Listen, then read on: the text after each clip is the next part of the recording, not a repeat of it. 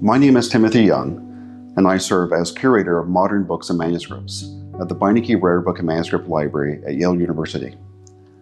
The piece selected for this virtual festival gallery installment is Notes on Form in Art by George Eliot.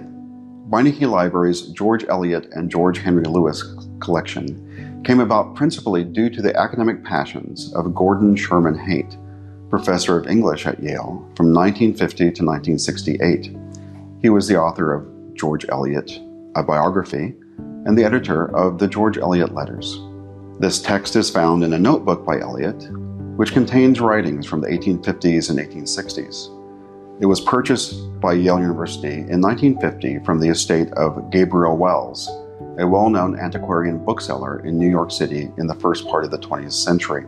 The notebook joined a collection of material about the life and work of Eliot, gathered by Chauncey Brewster Tinker, who served for many years as Yale's keeper of rare books. This notebook is somewhat curious in that Eliot wrote from both the front and from the back. Starting from the front, we have poetry, and then from the back, we have prose. Much of this material was unpublished when the notebook entered Yale's collections in 1950. Most of the poems were, however, published later that decade.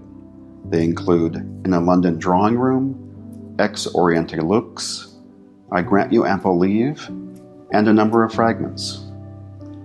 In the prose section, in addition to Notes on Form in Art from 1868, we find versification from 1869 and a group of transcribed mottos, that is, short phrases that precede chapters in a novel that Eliot had created for Felix Holt, Middlemarch, and Daniel Deronda. Notes on Form in Art was published in 1963 in the Essays of George Eliot. What I love about it is, like, on the one hand, it's like it has this kind of magic quality, for me at least, being a kind of big reader of George Eliot, but at the same time, it's just a notebook.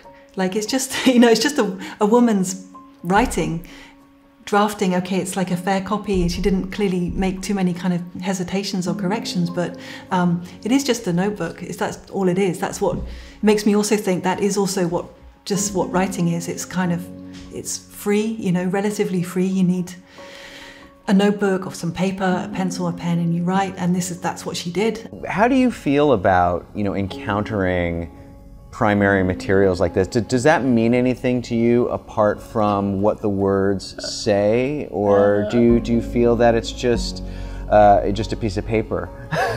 You got it. No, these things mean nothing to me. And I was telling you, I once wrote a book about Elizabeth Cady Stanton, who was one of my great heroes, and the suffrage historian Ellen Du Bois at UCLA, she offered to take me to the Huntington Library in Pasadena, where she said she had a treat for me, which was Elizabeth Stanton's letters in her own handwriting.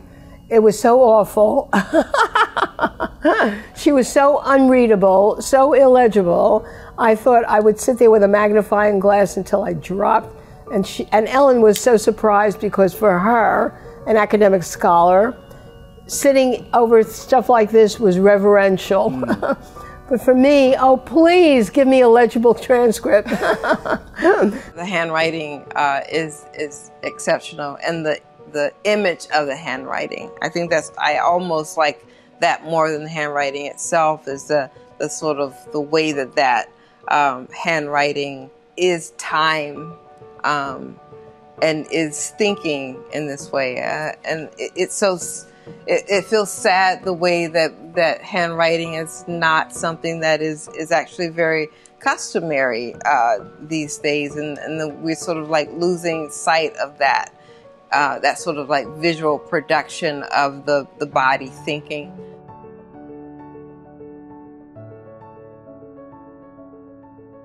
There are two more specific things that I really like about it, and one is that when she's talking about form and how form grows, how it emerges, she talks about a stone, a rock, and she talks about a snail and its vulnerable body, and she talks about the human body. So there's this sense of form being not solely in the kind of rarefied zone of art making or writing, but form and form giving kind of happening in all kind of spheres of activity all the time. We're encountering forms. Yeah, the thing that I guess speaks to me most in relation to the long form, this book I'm trying to finish, is that she thinks of form as a set of relations where the relations are of mutual dependence. And that interests me too. So that rather than form being this kind of bounded shape, this bounded object that's kind of decontextualized and kind of, you know, separated from the space of its making or its encounter, she's really important to her to kind of embed it in all of the other factors, like the rock. What are the other factors that make the rock the shape it is? You know, there's the weather, there's how rock behaves, so I have to say I'm really attached to this essay. I guess what I sort of parsed out from it was this interesting conundrum about, I guess, wholeness versus partness. The question of, is having a form at all creating a division that's arbitrary or that's perhaps not helpful or not necessary? Or is it necessary and helpful because that's the way we need to understand things, right? Because I felt like what she was saying wasn't so much that she wanted to reimagine the idea of form and say, hey, form bad. It didn't feel like there was a vibe. It was more, wait, let's not assume that we know.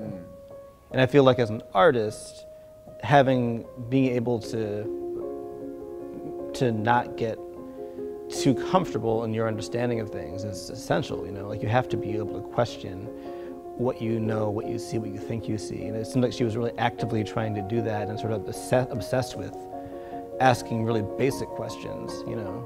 So the interesting thing to me about this George Eliot piece was that I found it completely impenetrable, and yet its impenetrability is, to me, feels like the form for content that I cannot quite penetrate. I'm reading form, but I'm not reading content. But the content is the form, but the form is not delivering the content to me in a way that I can then make anything of. It kind of reminds me of A Strange Loop, which was, you know, I wrote a musical called A Strange Loop, but part of that title comes from Douglas Hofstadter talking about the concept of the strange loop, which then entails him having to talk about the meaning of symbols that then make up what a strange loop is, which is in itself, to try to describe it, is almost an ever burrowing down and spiraling back up in on itself. And so this piece that was kind of like my experience of first encountering the notion of a strange loop, because it's almost like you're looking into a mirror's reflection of a mirror and trying to get to like the origin. And I think because of the nature of form and the way that she is describing it, it's like you have to like take the journey all the way to like the origin, which is like quite a journey in this piece. The language, the rhetoric in the George Eliot piece is like the opposite of what I would want to hear. I would want her to sort of empty out what form is rather than sort of like pack it in. It's like the opposite of what I want form to be.